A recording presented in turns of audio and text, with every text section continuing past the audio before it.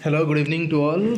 कल हम लोग एरोडायनेमिक्स का मॉड्यूल 8 का चैप्टर 1 गए थे। चैप्टर 1 जो हमारा सीरीज़ था, और आज हम चैप्टर 2 के लिए जा रहे हैं। मैं बोला था कि 4 चैप्टर हम 4 दिन में कंप्लीट करेंगे, उसके बाद प्रीवियस ईयर क्वेश्चन जाएंगे, उसके बाद मैकेनिक्स ऑफ फ्लाइट को भी जाएंगे हम।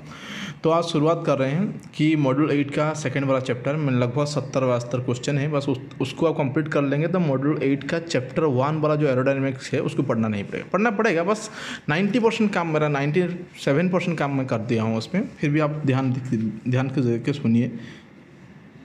और इसका जो वीडियो तो आप शेयर कर लूँगा मैं आप लोगों के साथ, मगर उसके साथ PDF भी आपको लिंक में दे दूँगा, आप जैसे आपको अच्छा लगेगा। ओके, स्टार्ट करते हैं। What is called relative wind? The flow of air around an object as in one cause the movement of either the air और द ऑब्जेक्ट और both is called relative wind non. ये वाला होगा, second वाला option सही होगा इसमें। Question number 2 को जाएंगे। What is the difference between speed and velocity? Speed का और वेलोसिटी का अंदर सुनने के लिए दोनों सेम है, मगर एक ही चीज़ डिफरेंस है, वो होता है डायरेक्शन का। डायरेक्शन में टिक मारते हैं। What is the mass of air? Mass of air हमेशा याद रखिएगा 1 kg/cm² और 14.7 पाउंड पर इंच स्क्वायर। बोथ वाला ऑप्शन सही रहेगा। How much lift is produced decrease in pressure of upper surface? जैसे एक एयरक्राफ्ट का टोटल लिफ्ट का लेंगे हम, चार भाग में डिवाइड करते हैं, तो 3/4 टोटल लिफ्ट जो होता है जो अपर सरफेस का प्रेशर डिफरेंस का होता है, वो होता है 3/4 of total lift. The impact of the air on the lower surface of an aeroplane airfoil produce how much lift? Lower surface करता है 1/4, अपर सरफेस करता है 3/4। ये वाला 1/4 ऑप्शन सही रहेगा। फिर हम ऊपर उठेंगे। The velocity of free stream air is equal to speed of aircraft, less than speed of aircraft, greater than speed of aircraft. It is equal to the speed of the aircraft. Option हमारा ए वाला option सही रहेगा। The pressure of free stream air flow is dynamic pressure, static pressure, kinetic pressure. ये होगा static pressure. किसी भी free stream air का pressure को स्टैटिक प्रेशर बोला जाता है। At the point of stagnation the velocity of air is 0। बस 0 हो जाता है वहाँ पर जाके velocity. Pressure above the atmosphere pressure is called positive pressure, negative pressure, non positive pressure बोला जाता है उसको। पॉजिटिव प्रेशर हम बोलते हैं उसको।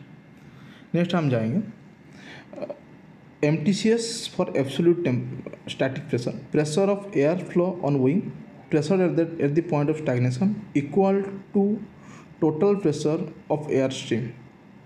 एब्सोल्यूट प्रेशर को लेके mark the correct sentence question आया है, तो उसको हमको देखना पड़ेगा कौन सा वाला ऑप्शन सही रहेगा। यहाँ पर लिखा है, इसको थोड़ा मैं भी ध्यान से देख लूँ मैं कौन सा वाला क्वेश्चन है। द MTCS, अच्छा इसमें क्या है? Pressure at the point absolute static pressure, pressure at the point of stagnation equal to total. ये दोनों वाला सही ऑप्शन सही है, B एंड C वाला सही होगा।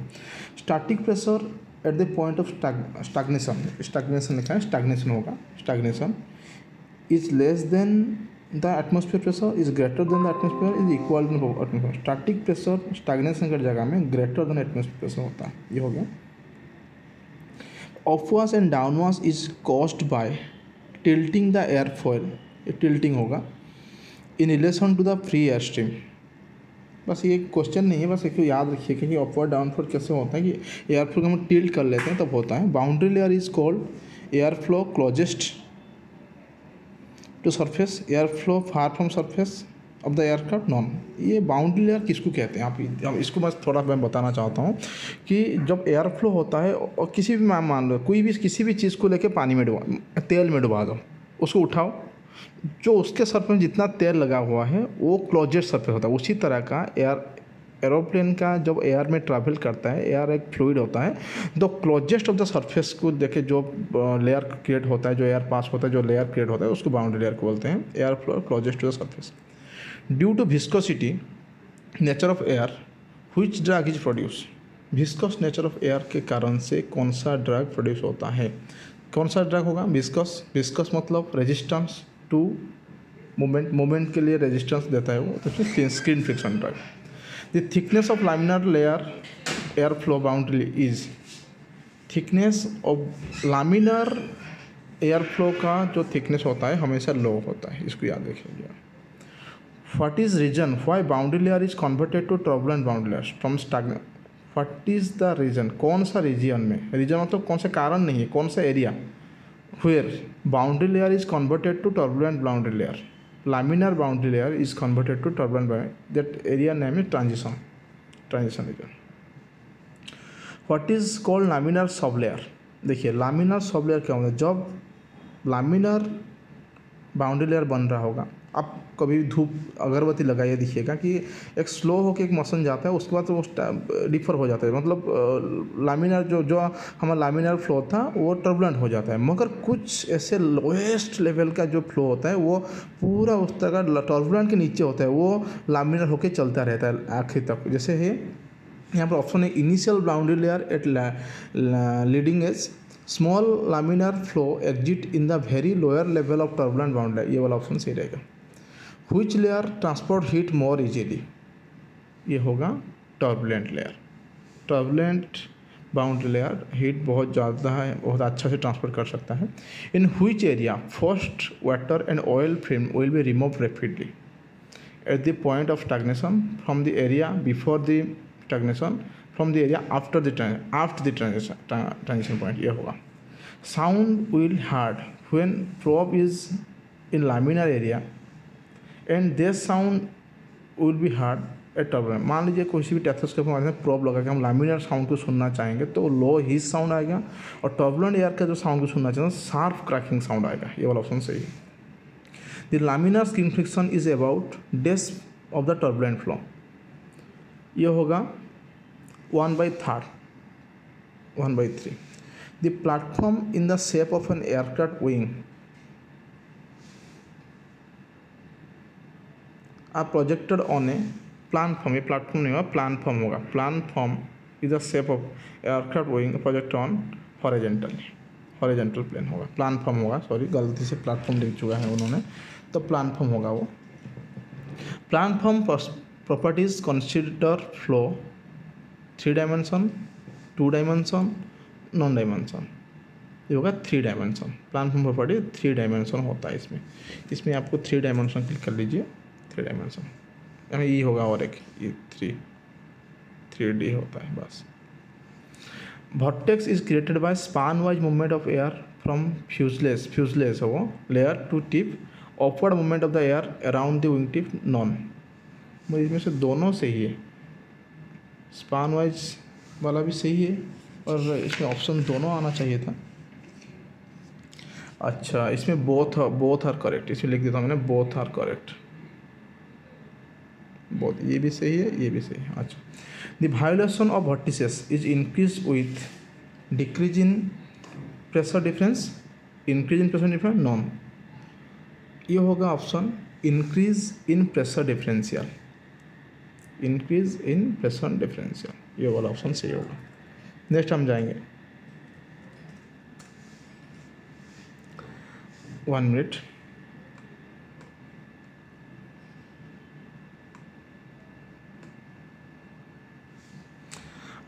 Movement of the air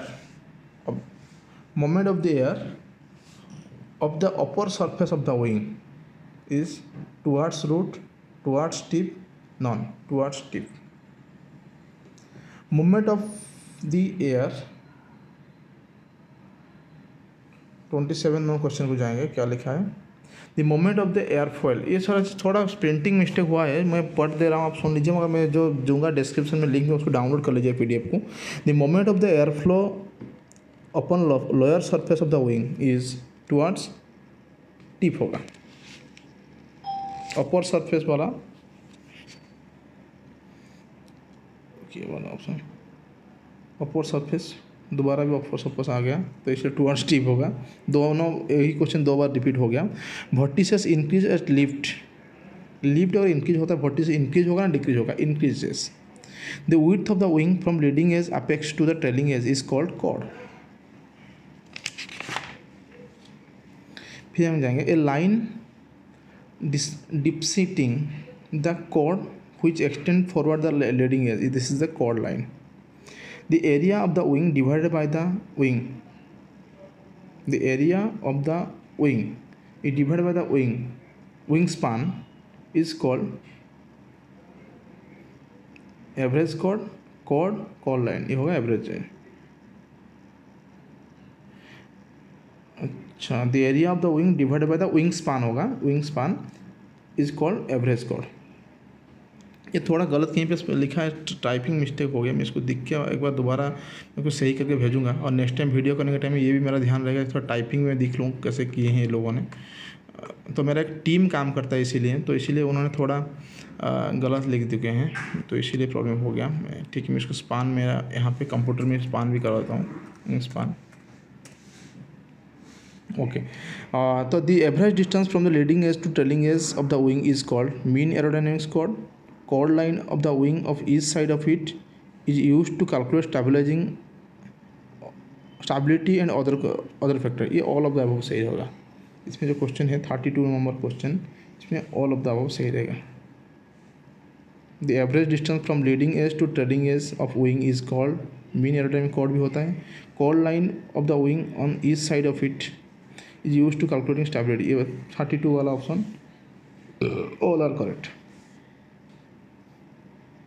okay, फिर हम जाएंगे कि which angle is called angle of incident. Acute angle between wing cord and longitudinal axis of the aircraft as in a most cases it is fixed, it is also called as wing setting. देखिए कि angle of incident क्या होता है कि कौन सा degree angle में आपका विंग को लगाया गया है फ्यूजलेज में, वही चीज़ को बोलते हैं the acute angle between wing cord and longitudinal axis of the wing, all of the above सही होगा। What is called wash out. Wash out हम किसको कहेंगे? When A wing is twisted down at the tip as in A angle of incident is less at the tip then root, only A is correct, B वाला option सही रहेगा इसमें।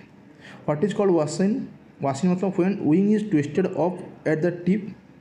देखिए twisted down होगा तो वॉश आउट, ट्विस्टेड ऑफ होगा तो washing, इसको याद रखिएगा। एज ने angle of more than tip then rift, ये वाला ऑप्शन बी वाला ऑप्शन सही होगा। फिर हम जाएंगे the mean camber line lies half way of the upper camber and lower camber. इसको याद रखिए, मीन कैम्बर लाइन जो होता है अपर कैम्बर और लोअर कैम्बर का मिडिल में जाता है। What is called fineness ratio. Fineness ratio is code bye thickness of the wing, code by maximum thickness of the wing, span by chord, span by maximum thickness of the wing. A thin wing has low fineness ratio, as it produce more turbulence, produce skin friction। 39 वाला question हम देख लेते हैं।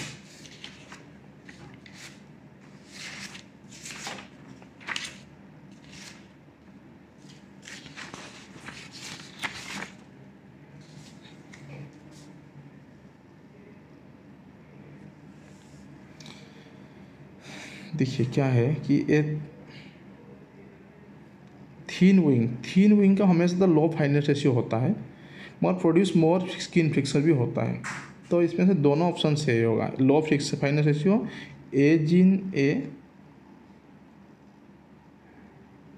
And produce more skin friction, ये वाला option C वाला option सही होगा। लो फिक्सनेस भी सही है, as in A and camber is positive when departure from chord line is outward, departure from the कॉर्डर is inward. कब कैम्बर पॉजिटिव होता है? व्हेन डिपार्चर आउटवर्ड होता है, departure from the chord line is outward. High lift wing haves डेस्ट camber on the upper surface and डेस्ट camber on the lower surface. देखिए high lift device में last positive, देखिए high lift wing has last positive camber and upper surface and slightly negative surface and lower surface, ये वाला option सही रहेगा।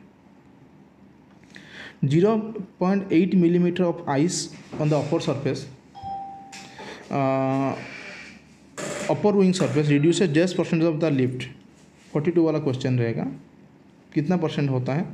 42 वाला 0.8, ये वाला ऑप्शन रहेगा 0.8 millimetre of the ice upper surface 25% कम कर लेता है। When the four forces of aircraft are perfect balance, aircraft at level, aircraft at straight level on flight, aircraft level straight on accelerated flight, ये वाला option सही रहेगा। The angle of attack is called relative wind and the cord of the wing. इसको रखिएगा, angle of attack किसको बोलते हैं? The relative wind and chord of the wind का अंदर जो एंगल बनता है उसको एंगल ऑफ अटैक बोलते हैं। When force of gravity is equal to the lift and aircraft maintain level price. छोड़ दीजिए, कोई बात नहीं।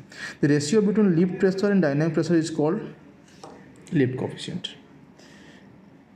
In induced drag is caused increase angle of attack beyond its limit, moment of vortices created by this toward the wing tip where wing tip vortices are created।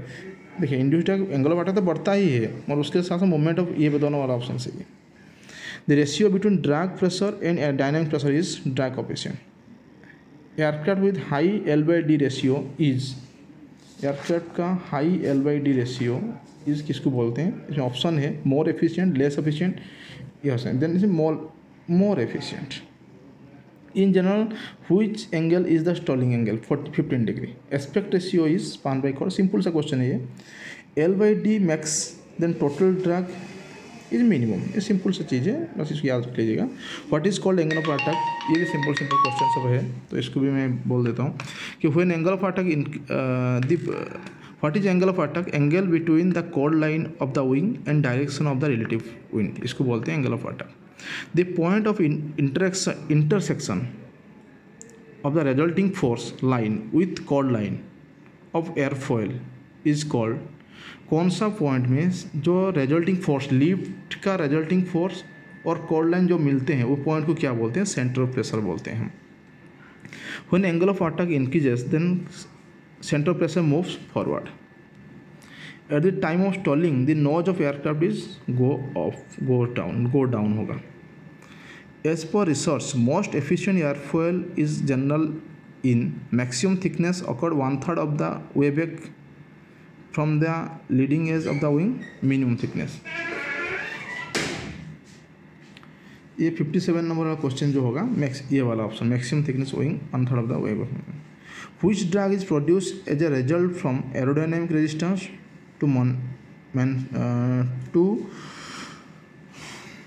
which drag is produced as a result from the aerodynamic resistance to motion due to shape of the aircraft।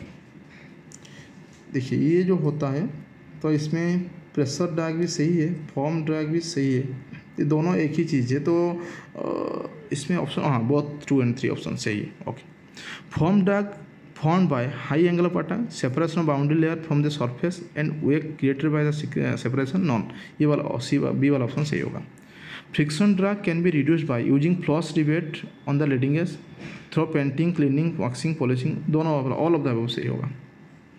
During the point at which laminar flow, इसको बस याद रखिएगा इसलिए मैं तीनों चीज़ डाल दिया। Which drag is created by wing and फ्यूजलेस joint, ये होगा interference drag. How interference drag can be minimized by appropriate use of fairing and एक क्वेश्चन आ चुका है DCA में, याद रखिएगा। by appropriate use of fairing and filter to the case transition between them। air flow over the top of the wing is 63 number question हम जाएंगे। air flow over the top of the wing is inward। फिर 64 question को जाएंगे हम। the continual spilling of air upward around the wing is below the wing outward होगा।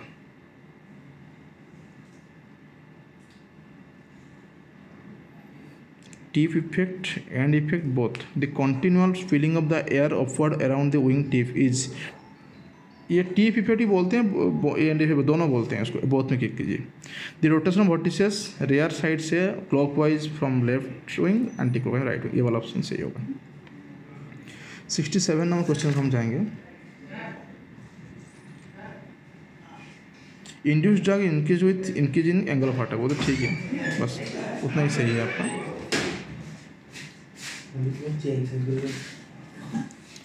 Okay फिर 67 के बाद हम जाएंगे 68 में।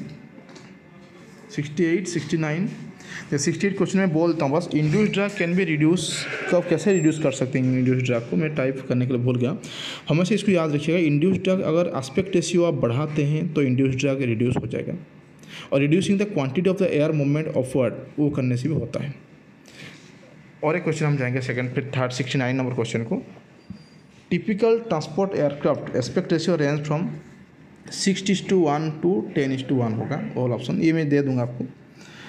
देन फिर well design winglet reduces how much, कोई भी अगर विंगलेट बनाते हैं तो कितना परसेंट वो रिड्यूस करता है आपका वो ड्रैग को, 20% रिड्यूस करता है। बस थैंक यू। 70 क्वेश्चन हम डिस्कशन किए और 2-4 क्वेश्चन है उसको मैं डाल दूँगा उसमें। और थैंक्स अलॉट आप लोग सुनने के लिए। अगर आपको अच्छा लगेगा तो वीडियो तो आप लाइक भी कीजिए, सब्सक्राइब भी कीजिए। Thanks a lot.